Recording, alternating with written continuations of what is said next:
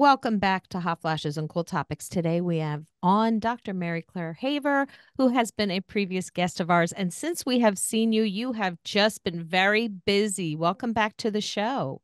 Thanks for having me. Well, we appreciate you being here. It has been an absolute whirlwind to watch you get just the conversation around menopause taking off, and you and several other doctors and experts have really been on the forefront, just in that front edge of making the conversation.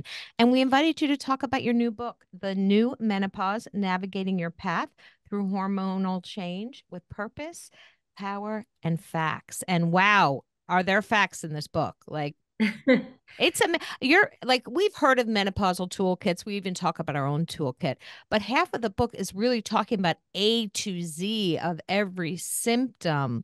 How long and why did you decide now it's time to write this book? And how long did it take you? So I started thinking about this book right when we were launching the Galveston diet, because on social media, I kind of put my toe in the water around how a woman should approach her nutrition in her menopause journey and how that could affect her outcomes. But as I began talking more and more about menopause, like the questions were just exploding into multiple organ systems, not just cardiometabolic stuff. And so instead of just immediately saying, no, there's no way that that's associated with menopause, I start digging. When 10,000 people ask you about frozen shoulder, you're like, okay. Because remember, my clinical experience is just one on one with patients. And because of the way the medical system is, the majority of my time was spent doing things to do with reproduction or getting pregnant or not getting pregnant. Right.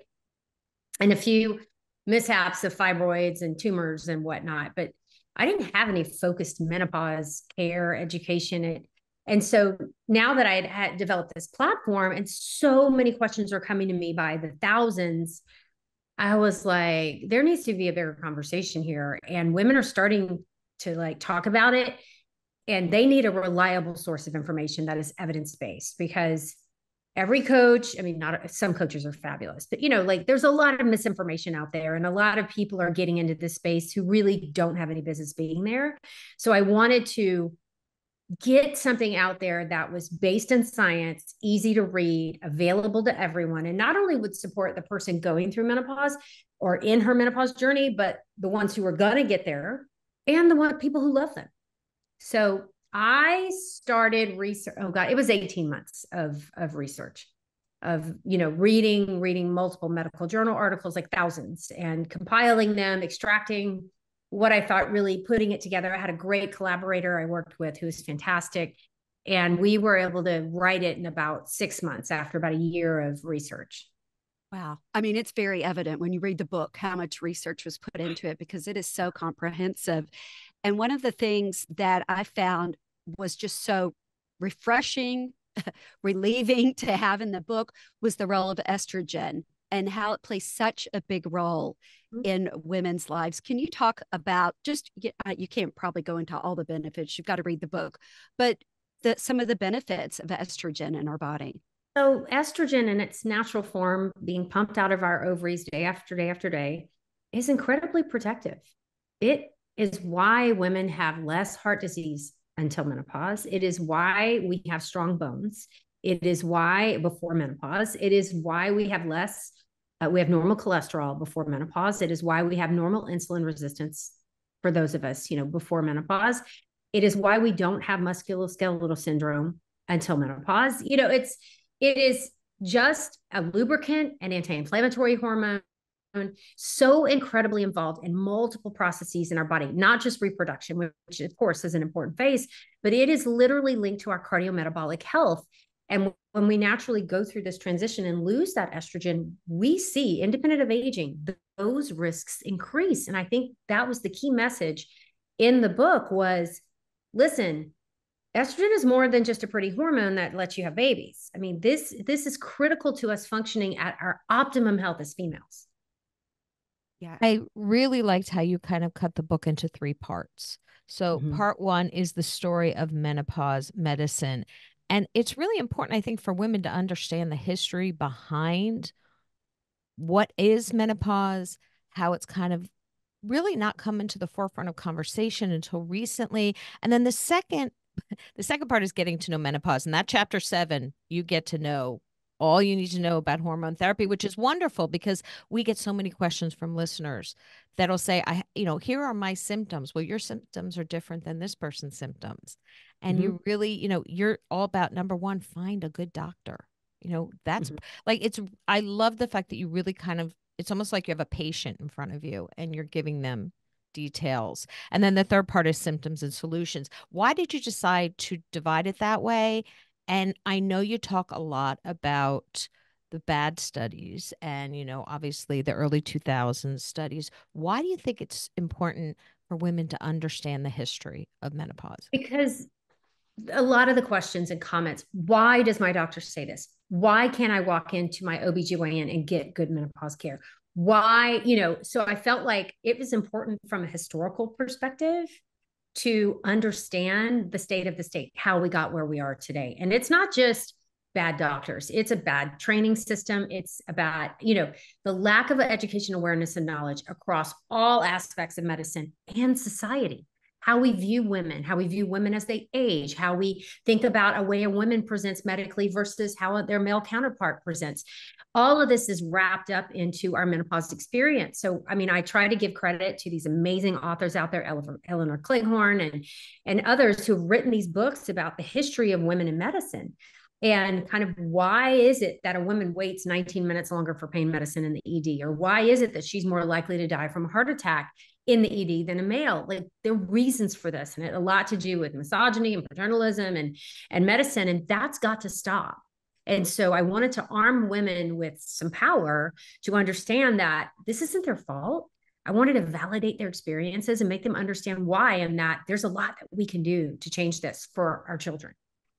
Right. You always say, too, you're not really trying to blame doctors. You're just saying it's the system that they were taught by. I was that doctor, Yeah, by the way. right. Right. Because it's easy for someone to get upset with their doctor, but then when well, this is what they were taught. But there is a section in the book that is so great about if your doctor says this to you, you need to get another doctor. Can you share some of the things that you've heard from women Oh, that they've heard from their doctors?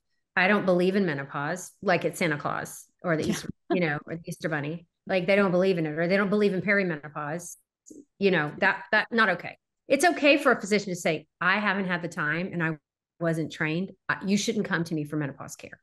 And I advise healthcare providers to remove menopause from their scope of practice if they are not willing to undergo additional training. First, they have to recognize they're not trained.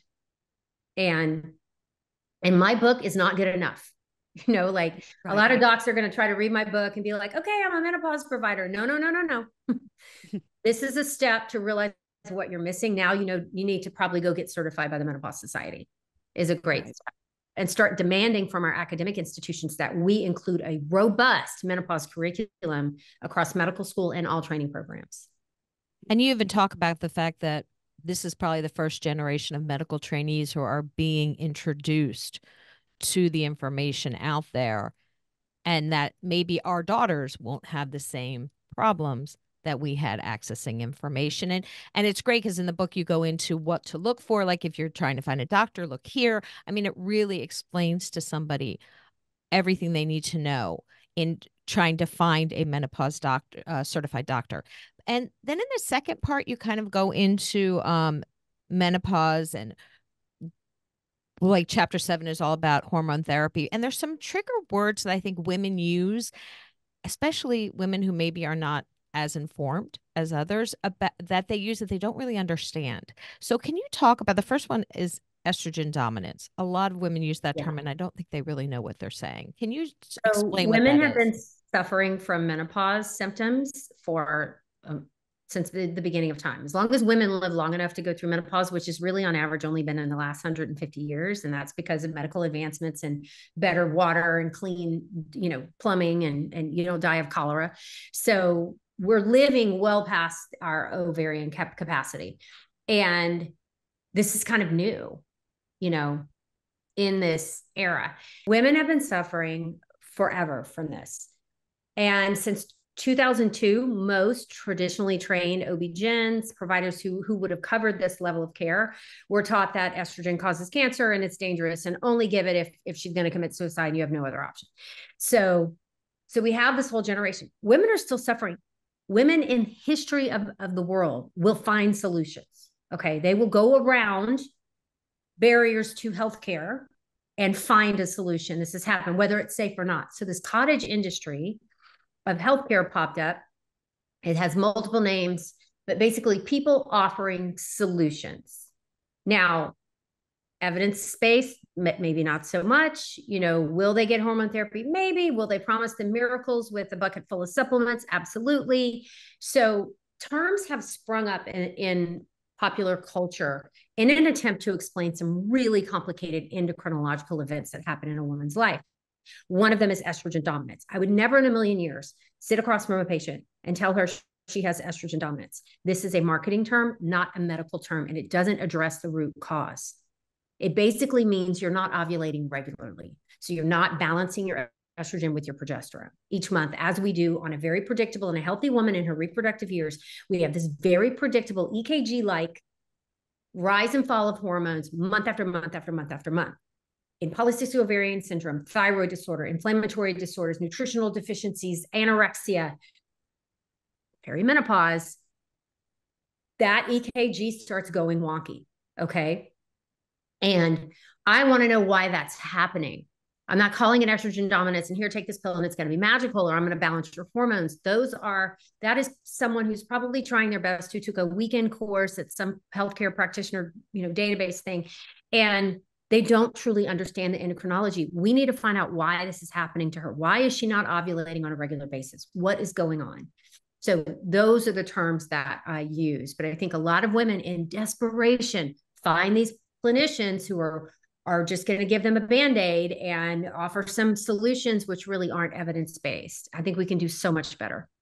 Right. That is such an important part of your book that people need to know. And you talk about the different testing that's involved. And it's funny, you brought up, or in your book, the HOMA score. And that is the second time we've heard this. We had never heard it. Colleen and I, we interviewed someone last week that brought that up. And Colleen and I were like, I've never heard of the HOMA score. So can you talk just about, different tests? Because you even say advocate, be an advocate for more testing. That's just your regular panel. Can you talk about that? So one of the things that I love to do is I go through the book and I go through the kind of standard testing that you would get at your regular well woman exam, your CBC, your CMP, whatever. And I'm like, hey, there are some add-ons and extras that probably are going to be super helpful to you. And maybe insurance won't cover it, but if you have symptoms, they might. So make sure you discuss these with your doctor and ask for these tests. So one of them is like a hemoglobin A1C, which is a look back over the last 6 weeks of where your blood sugar has been. Most of us get tested for that. Okay. Then there's the HOMA-IR score. This is a measure of insulin resistance, and it's based off of a calculation based off of a fasting glucose, which most of us get. And all they have to do is add a fasting insulin level. And then you can go to an online calculator and calculate what your score is. If it's 1 or less, then the chances that you have insulin resistance are very low. If it's 1 to 2, you're probably in early pre-diabetes and you have insulin resistance, even if it's controlled with diet. You know that you're at risk, so you really have to focus on your diet. And above 2, 2.5, you are severely insulin resistant, and you need to, this is a big red flag warning sign. We are moving towards diabetes quickly unless you make those changes to try to reverse the process. I am insulin resistant. Very insulin resistant, which thank God with hormone therapy and diet, I can control. And that is something that also can happen as you're going through menopause. Right. So insulin resistance rises with the loss of estrogen, an independent risk factor, and nothing to do with aging. Yeah. It goes up with aging too, but you take 2 50-year-old women, one who's fully menopausal, one who's not, she's going to have a 3 times higher rate of insulin resistance than a non-menopausal patient. That's one. Wow. And women need to know that. So, your risk of insulin resistance goes up 3 times. When you're insulin resistance and metabolic syndrome. Sorry. And insulin resistance is a part of that. So metabolic syndrome, which is visceral fat, insulin resistance, hypertension, diabetes, 3 times higher just from being menopausal. And women have no idea. Well, they will now. Well, they will. Yeah. We're trying to get the word out because I didn't know any of these things when I was perimenopausal. Nothing. I didn't either. Yeah. Yeah. And And you're now like, I'm like, wait yeah. a minute, this is my job now. My Right. job full time is to make sure as many women know about this as possible, because they're walking into their doctor's office with new high cholesterol, new diabetes, new pre-diabetes, insulin resistance, and they have not changed a thing in their lives. They haven't changed their diet or their exercise, and they're blindsided. And their physicians who aren't trained are telling them, well, it must be your diet and your exercise.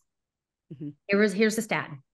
Yeah. And then they feel worse. Then then that adds to the depression because they're like, look, I'm terrible. I'm a terrible person because this is happening to me. So it's just this big circle. But thank goodness for people like you and the other doctors that are getting out there and just trying to get this message out to women.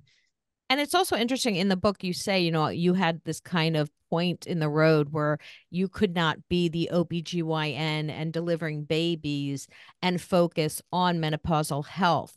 What made you decide to find, was it your own personal experience that said, no, I got to focus on menopause? Yes, it was my own personal experience. And I was just completely dissatisfied with my job situation, a job I'd been happy with for 20 years, and really for a long time thought this would be my end game. This would be to my retirement. I would stay in this position. But the reality of the increasing burden from administrative affairs and, the institution was hiring multiple layers of pistol pushers and accountants and people who were trying to tell me how to do my job and make them more money with taking less care of patients, combined with I am a menopausal 55-year-old woman. I do not need to be staying up every night to deliver a baby. It's not possible for me. I was sacrificing my own health, my own mental well-being, my own resilience in order to do a job. And I had to come to the realization of if I don't walk away from these hours, I am not going to live the longest, healthiest, happiest life that I can. Right. And that's another point, not sleeping well, which is a whole right. big, I was already having sleep yeah, deprivation. Right. Now I'm adding on having to stay up. right. And I was not, we should not be delivering babies or doing surgery or making clinical decisions when we're up longer than 18 hours. It should be the most rare thing in the world, but it is literally commonplace, and it's killing the medical system. And it's all about money. They don't want to hire more. The bottom line. Comes down to yeah. money Mm-hmm. instead Yes. of women's health. And now I have this beautiful non-insurance based menopause practice where I spend an hour with a new patient. I've fully reviewed. I've slept beautifully. I'm prepared for her. I've read through the pages of information she's provided to me. I'm ready to have an open discussion about her needs, her wants, and make a shared decision on what her best course of therapy is. I'm able to talk about nutrition. I'm able to talk about movement. I'm able to talk about stress reduction and sleep, and give her a beautiful plan and comprehensive blood work to make sure that we're not missing anything else, and get her on a path to her best health in midlife and beyond. Which I think every woman 55 and really perimenopausal Yes. plus want is to be the healthiest and the And I happiest couldn't do before. that with 15-minute visits, and half Mm-hmm. of that you're in stirrups. Right. Right. This is a good point. This is a very good point. Yeah. When it comes to menopause hormone therapy, you break it down very clearly, and you talk about synthetic versus bioidentical, and I thought that might be a good place to start. Can you explain the difference between synthetic hormones and bioidentical hormones? So remember, all of the hormones that go into your body are made in a lab. So some are, the starting thing is plants, okay? And that usually leads to the bioidenticals. Others, the starting thing is chemicals but they all go through the same chemical processing. So coming out of a lab, so a lot of people think you just rub yams on yourself and that will be your hormone therapy. Stop buying yam cream. It does not work. There's no clinical evidence to support it. Yams are often the starting botanical but you got to put it in a lab, and you got to add this chemical and do that and extract that and then in order to get the estradiol. Body identical has a synthetic process to get to it. Body identical means it is chemically identical at the end result to what your body made. Okay. And that's estriol, which is the pregnancy hormone made in the placenta, and estrone, which is what is converted to in our fat cells from the periphery. But the most biologically active, safest, and most what your body is needing to stay healthy is estradiol. So that's my go-to formulation. And that's what I'm on, the patch. So that's what I use. But you also talk about the different hormones, and then you also talk about the people who can and shouldn't use hormones. And the big thing, the big scare was the breast cancer scare from the Women's Health Initiative. But then you also talk about that it's not necessarily a thing that you can't have hormones if you had cancer. Can you talk about those issues? Yeah. So it's a very complicated, nuanced discussion. Now, certainly if you've had a stage 1 endometrial cancer, no increased risk of recurrence with hormone therapy. If you've had vulvar vaginal cancer, no increased risk with hormone therapy. If you've had cervical cancer, no increased risk post-treatment with hormone therapy. There's so much misconceptions. Breast cancer is a very complicated, nuanced discussion. Certainly, if you're in your treatment window, you are not a candidate. If you're on an anti-estrogen, you do not want to be taking estrogen unless it's vaginal. Vaginal estrogen is fine for every single human, no matter where she is in her life or what cancer she has. You can use vaginal estrogen. I'm talking about systemic estrogen therapy. But if you're past your breast cancer treatment, you're done, and now you're looking to the next 30 to 40 years, the most likely thing you're going to die of is heart disease. And if you've been on an anti-estrogen, that risk is accelerated because estrogen is protective against heart disease. So now begins the conversation, which is being denied to the majority of menopausal patients who are post-breast cancer treatment, is the nuanced conversation of would hormone therapy in whatever area be a good decision for you for your overall quality of life and your overall health, not just your risk of breast cancer. So you really need to find an informed. Now, family history of breast cancer, no problem. If you have a genetic risk, and we talk about the different genotypes that might be, again, nuanced conversation. Right. Because we hear so many women say, they'll ask us, now we don't answer. We refer to the experts because we are not the experts. But we do hear that they immediately, I can't have that. My sister had breast cancer. I can't have that. No, yeah. Absolutely not. Yeah. If you knew estrogen in the WHI, the estrogen only arm had a 30% decreased risk of breast cancer. The women who had the estrogen and progesterone arm had a lower diagnosis, was lower stage and better survival rate than women not on HRT. So no one's having these conversations with the patients and allowing her any ownership in this decision. Right. They're allowing her to suffer needlessly and not offering any other option of therapy, non-hormonal. They're like, go home, be thankful you're alive, bye-bye. And that is outrageous. Right. I mean, I was personally denied the first time I asked because my mother had had a blood clot. My mother had passed away, not from the blood clot. And I couldn't ask her, was your blood clot from an injury? Was your blood clot, what happened? I didn't know. And she wouldn't give me, I would like, no, go, too bad. Good luck, or actually it was given. No increased risk. Yeah. Your baseline's increased because your mom had a blood clot, right? Yeah. Right. Yeah. And my mom didn't. So, but I'm not going to worsen that risk with hormone therapy. I'm actually going to decrease your risk of a lot of other things. And actually the data is supporting transdermal is actually anti-inflammatory and may decrease your risk of a blood clot. Wow. It seems like some of the conversation is leading towards the proactive element of taking menopause hormone therapy. As someone who is not on hormone therapy, but I am about a year and a half postmenopausal, I'm curious, it seems like they keep saying improving, I have osteopenia. It's helpful for osteoporosis, cardiovascular health. Do you think it's going into a point where we're saying take it because it'll keep you healthier? I'm saying it loud and clear. That's what I'm saying. Is protected, but you have a window of opportunity. It will always protect your bones. Let me say that. It will always protect your vagina, your bladder, the genitourinary system. It's always going to be beneficial. But as far as prevention of cardiovascular disease and prevention of cognitive neurodementia, okay, there is a window of opportunity that you might miss if you don't get started now. The longer your body is away from estrogen, the more these chronic diseases start building up. And estrogen can lower that curve. We're still aging. Those disease risks are still there. But we go from this to this when we remove estrogen. Okay. The acceleration. We can get you back to here. Lifestyle is still important. All of those things are still important. But for cardiovascular disease, it's the first 10 years of your menopause where you're going to hit that sweet spot of being able to decrease your risk. We lose that benefit. Does not mean it's harmful necessarily long-term. but you want to be in those first 10 years. Doesn't mean you have to stop at 60. As long as the benefits outweigh the risk for you, you can continue. I might die with an estradiol patch on.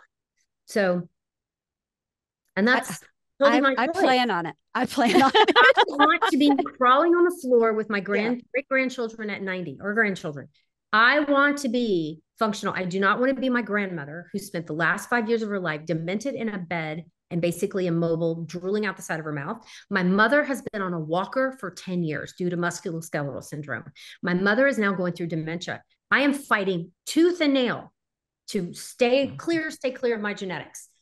And my other grandmother died of diabetes. I am insulin resistant, in her 60s. So this is my future if I just go with the status quo. And I think that's what women, when they come to my office, that's what they want to talk about. Their moms, their aunts, what they see the future is, and what can I do now to set up some new habits and decrease my risk so that I can age as healthy as possible.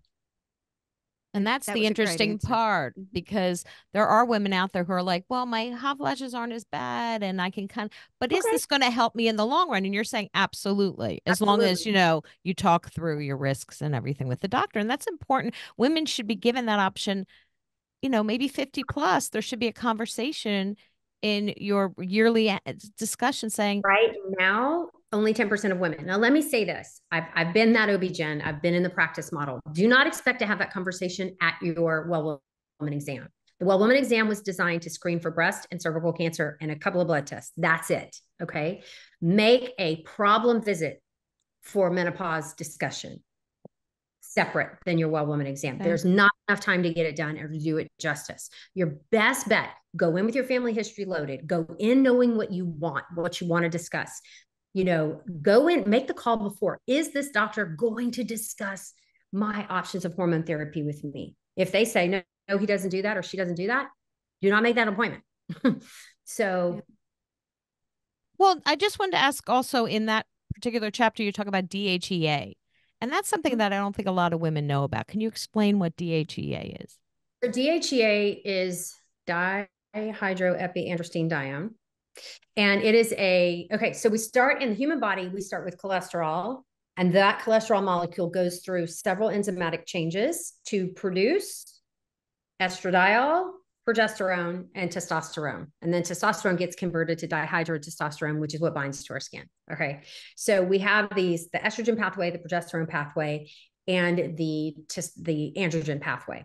So DHEA is one of those steps along the process. So it is a precursor to all of our sex hormones, starting with cholesterol. And that process happens in the ovary, in the females, and in the adrenal gland. Okay. There's great studies with DHEA using that for vaginal cases. So, because it does seem to help with GSM. And you end up getting both testosterone and estradiol, in higher levels when we use DHEA suppositories in the vagina. So the sexual medicine doctors love it. The breast cancer patients who are still freaked out about using anything with estrogen in the name, they love it because they just, and fear for no reason because they've been taught wrong, but that's okay. DHEA works. So oral DHEA is tougher. There is no FDA approved option for oral DHEA. You must go with supplements, and supplements are only as good as who's putting them in the bottle. And so you can get sawdust and they can slap DHEA on the level, you really need, but there's not enough studies for me yet to justify using DHEA as a treatment option for perimenopause. I just give them testosterone. So DHEA is a darling of the chiropractors because they don't have prescriptive authority. Chiropractors cannot prescribe FDA approved medications. So they have to do supplements is all they can do. There's some great chiropractors out there. I love mine, but she knows she stays within her scope of practice. I get really anxious when I see certain clinicians demonizing hormone therapy so you should take all these supplements with going off endocrinological tangents, really not knowing what they're talking about. So right now, I'm not recommending oral DHEA for my patients. If I feel like they need more testosterone, I give them testosterone. If I feel like they need more estradiol, I give them that. Remember, the ovarian production of your hormones stops because we lose our eggs. They are gone. So no amount of DHEA in postmenopause is going to make your ovaries wake up and make more hormones. They're dead. It's not happening. Yeah. And so you're bringing up testosterone, how you prescribe testosterone. I take testosterone cream as well. And that is such an issue. You will have some doctors that won't prescribe it. Some doctors, Not trained. yes, So there's yeah, I wasn't trained. I was scared of it for a long time, even early yeah. days in my menopause clinic, until Kelly Casperson was like, you need to prescribe testosterone. And so I started experimenting with it with my patients, and they're like, the best thing ever. I started it. Okay. I have low muscle mass. I mean, it's better. Okay. But I've genetically just don't have a lot of muscle. I've always been kind of, wimpy and thin limbed. And I know I've got to hang on to my muscle to stay healthy as I age. It's like critical. And so I'm doing the resistance training, eating the protein, taking the creatine. And Kelly's like, you should try some testosterone and see if that'll help with your gains. I was like, okay. I never thought I had a libido issue. It is absolutely tried, true, and tested for hypoactive sexual desire disorder, which is in the brain. Okay. For women, terrible thing that happens in menopause for the majority of us. I didn't have any problems. I thought, okay, everybody was happy at my house. No one complained. So start on the testosterone, doing my workouts. And all of a sudden I'm like, Yeah. I didn't think there was a problem, but I would certainly miss this if it went away again. Like, Yeah. so everyone's happier at my house, and definitely an uptick in the area. Pleasant side effect was not that there, the desired clinical outcome, but so I can personally attest, which is the worst thing for a doctor to do, but it's so much fun. Yeah. Yeah. The hard thing is getting it filled, getting the prescription filled. Yeah.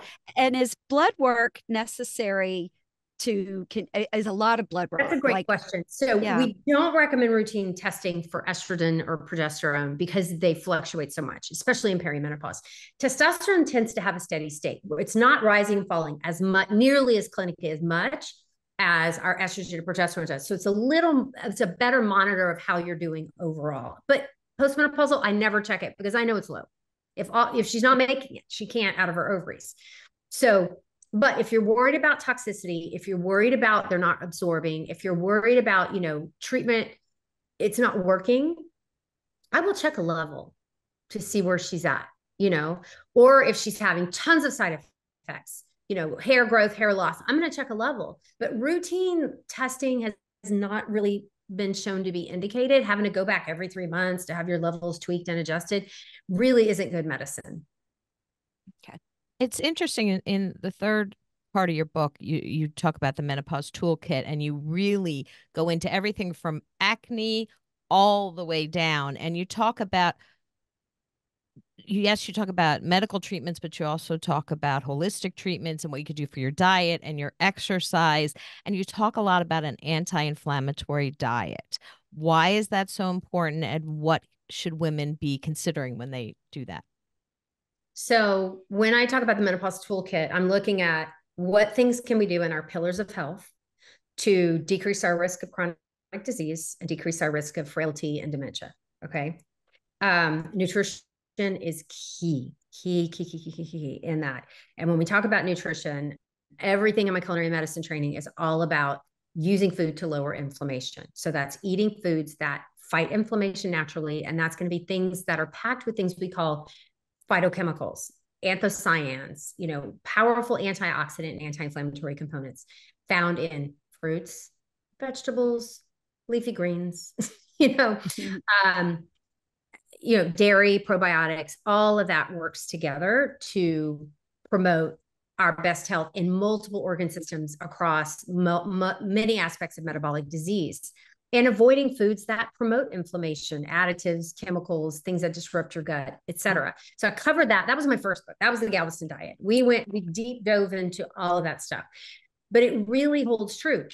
It's not going to regenerate your ovaries. It's not going to extend the life of your ovaries, right? We're still going to go through menopause, but the way our body reacts to the estrogen loss is going to be much healthier if you eat an anti-inflammatory diet. Well, one of my favorite things in your book, is all the examples as well. At the end, when you put that, you'll say, here's the foods for this, here's the foods for that. But I love the list that you could have to ask your doctors questions, because I think that is what so many women don't even know what to say. Can you talk a little bit about how you include how to arm yourself with the right questions? So knowing that your time is limited in this exam, you've got 15, maybe 20 minutes tops. that you go in prepared. So, listening, that's what patients wanted. This is what my followers wanted. Tell me what to say when I walk in the office and tell me what questions to ask. And so I prepared, and it's too extensive to go through here, but it's in the book, how to prepare for your doctor's appointment, what time of the day to make an appointment, go in the morning, go fasting, get the blood work done right then, just practical tips that like, I know my patients are going to have a better experience because they're getting me fresh. They're fasted. We can get blood work right away. There's no wait time for that. And then what questions that will make you seem like you know what you're talking about, that you're prepared.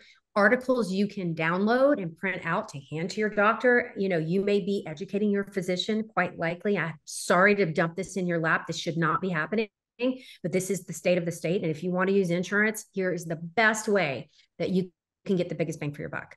Right. Wow. And you also talk about intermittent fasting. And I know there's been some research that's come out recently about cardiovascular risk. Can you address that? Peter Attia addressed it the best, I think. And, of course I follow him as the rest of the love a lot of what he says, but a lot of the data is just based on men. But I really like Stacy Sims as well. Like as far as the musculoskeletal system, she's a PhD physiologist, and this woman only studies women. So I kind of pull from those two. She doesn't love fasting for older women because it's really hard to get your adequate nutrition in that window. We need a lot more protein.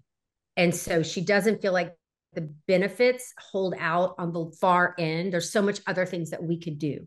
So that's kind of one thing. I've shortened my fasting window to about 14 hours. I used to go 16, and I'm kind of shortening it because I've increased my protein intake since I wrote Galveston Diet based on Stacy's research and Gabrielle Lyon, who wrote Forever Strong. And then, I really like how Dr. Attia had really broke down that article. That article actually has not been presented yet. It was just an abstract. And so, it seems blown way out of proportion. It doesn't make any biological sense. And so I'm waiting to see when the full article gets dropped, when people are able to really dissect it, that it might not be the best science. And that's what, I'm sorry, but women just hear that. Like it's a promo on a news spot, and they're like, okay, it's really important to not just trust a little blurb, a 5-second. Right. It was just a blurb. They went after the easy headlines, and because people will click on it, it's clickbait. Right. And it's just another example of misinformation, because we spoke to a bariatric obesity doctor as well that said, I don't really trust that or that. Right. She was waiting for more information. She was waiting for more information too, but she said it just doesn't make sense to me how that, could be an issue. So I'm kind of waiting. Yeah. And you're the second, doctor that has studied this, that has, said the same thing. So that's two that we spoke to personally. Yeah. Yeah. What about supplements? I, as a matter of fact, just ordered your omega-3 supplements, which I'm waiting to receive. Well, because my LDL, HDLs were a little high, low, whatever's the bad one. So I was like, let me try them. You talk about them. Supplements, like you said, are not all made the same. And Bridget and I are very cautious about taking them. Obviously, I would trust, what your, the omega-3s, but how can women get the benefit from supplements, but be careful not to kind of buy the wrong thing? So you have to ask yourself what you're supplementing. And, supplements are never going to take the place of a healthy diet. You can't swallow a handful of pills and then expect it to negate poor choices. That's not how it works. Supplements are always meant to supplement good nutrition. There are supplements that will shore up a deficiency. Okay. So that's one way we use supplements. The other is there are some supplements that seem to have some medicinal benefits without a deficiency, right? So we don't need turmeric to survive. There's no turmeric deficiency, but turmeric is a really powerful antioxidant and anti-inflammatory. There's no omega-3 deficiency. We can make it, in our own bodies. But eating diets rich in things with omega-3 fatty acids is powerful anti-inflammatory versus magnesium or vitamin D, which you have deficiencies of because we don't make it. We must ingest it to stay healthy. Does that make sense? Yes. And so when I started Galveston Diet, and when I was, constantly talking about nutrition, I was recommending supplements all the time. And so you should look at a fiber supplement. You should look at an omega-3 supplement or vitamin D supplement. And I was struggling to find, affordable tested, efficacious, that were safe. And I knew what they said was in it because they're not regulated by the Food and Drug Administration. You can put anything on a bottle and sell it. And so finally it got to the point where I was like, why wouldn't I just make my own? I'm constantly recommending these. These companies are calling me and saying, can you tell me when you're going to talk about my product? Because we're selling out. And I was like, so then I was like, my little entrepreneur self, which, full disclosure, I sell supplements and I have a booming business. I was like, why wouldn't I make high quality supplements for my patients and my followers, and the students in the Galveston diet? So we just put a toe in the water and tried it. And it's ended up being a really lovely business. We just have 5 now. So we have fiber. Okay. Women only get about half of the amount of fiber they should have in their diet per day. If you're getting 25 or more naturally, you don't need my supplement. Okay. We have an omega-3, vitamin D, and vitamin K combo. So I'm lazy. I like to combine things because it makes it easier for me. That are, vitamin D, because 80% of my patients are deficient in vitamin D. Most menopausal women are, for multiple reasons. And then omega-3 for the added antioxidants. And then we have a collagen supplement that is good for bones and skin. And we have a creatine product that is great for, and my big thing is osteoporosis prevention. And so there's some great studies with creatine combined with muscle training and protein intake that have been shown, and the weighted vest and all the things I recommend to avoid osteoporosis. And then we have a turmeric, which is great for musculoskeletal pain and menopause. Yeah, I mean, and I've seen your videos with your weighted vest on Instagram, and I love that. And I wanted to, just to add for our listeners about Pause Life and could you talk a little bit about that? So the Pause Life is our website and the name of our company. We started out as the name, the Galveston Diet, but I wanted the umbrella to be bigger. And there's a lot of negative connotation around the word diet. And so I'm like, I'm bigger than a diet. I don't want to be known as the diet doc or just a weight loss doc. I want to be known as a menopause doctor. So we came up with the Pause Life as a more inclusive umbrella that would cover not only nutritional wellness, but sexual wellness and all of the things that we have. So on our website, you have links to the books, you have links to blogs, free information, quizzes, all kind of tools, things you can download to take to your doctor. I try to provide as much education and information on our website as we can. It's very comprehensive and very helpful when you're preparing for your doctor's appointments, because you do have a host of information there that women can take. We get so many questions all the time from women, and we're like, there's resources out there. You just need to find them. So thank you so much for coming on. And guys, check out the new Menopause book by Dr. Mary Claire Haver. It's awesome. We highly recommend it. And we thank you so much for what you're doing for women and for your time today. You're welcome. Thank you.